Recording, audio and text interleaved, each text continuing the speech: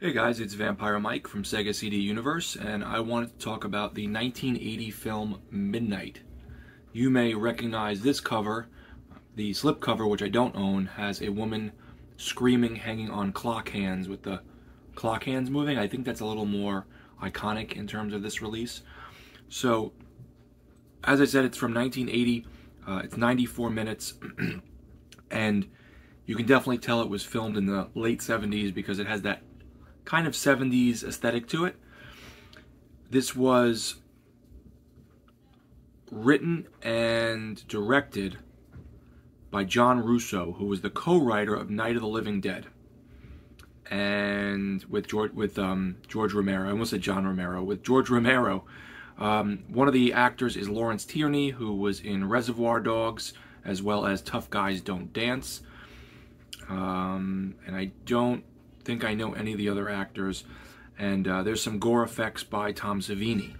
So the main point of the story is there's this young girl. She's supposed to be, I guess, 16 or 17, I think they say, and her stepfather, who comes home is Lawrence Tierney. He's the old gruff man with that voice from Reservoir Dogs who gets together all the gangsters, and he is trying to sleep with her, his own stepdaughter, and he's drunk, and she's trying to fight him and push him away, and she very haphazardly hits him over the head with a phone, and it looks really, really silly, and he gets knocked out, and he starts snoring, and she runs away.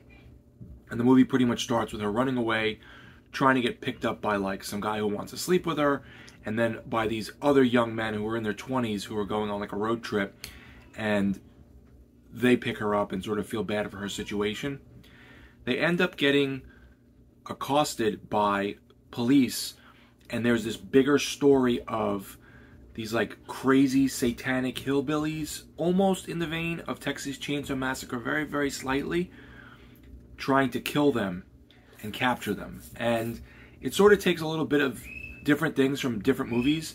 So you have a little bit of Texas Chainsaw, you have this like satanic panic thing going on. There's some touches of like racism, and one of the guys who pick her up is black, so he's making comments about, well, if the person wasn't black, would you do this? So there's like lots of little bits of things going on in it.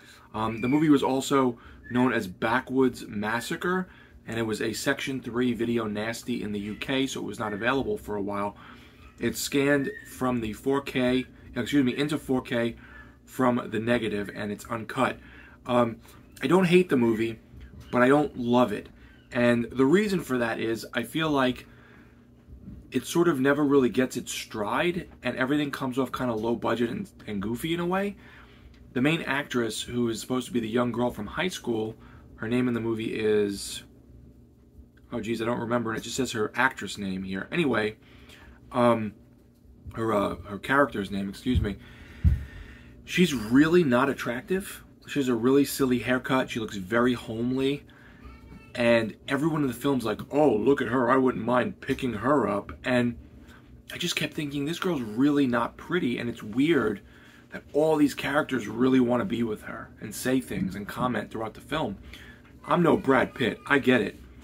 But this girl's not attractive, and they overly talk about how attractive she is in the film.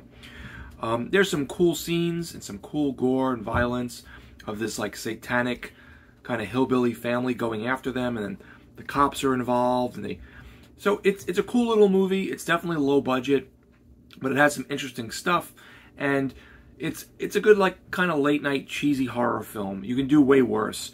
It's just not one of my favorites. It's sort of in the middle for me. The special features are Making Midnight, an interview with John Russo, an interview with Samuel M. Sherman, an interview with John Amplis, an interview with makeup effects artist Tom Savini, isolated scene selections, an audio interview with Mike Mazzei, and an alternate title card for Backwoods Massacre, a trailer, and a radio spot. Not a very long movie, but, you know, average 94 minutes. It's decent. I wouldn't say I loved it, but if you like the, again, Texas Chainsaw Backwoods kind of evil aesthetic, you may like it. It's pretty fun. It just doesn't reach that scary horror peak, and the goofiness and low budgetness kind of damper it a little bit. So, decent movie. Check it out. Let me know, guys, if you've seen Midnight, what you thought. I'd love to get your take on it. It's Vampire Mike from Sega CD Universe. Be good.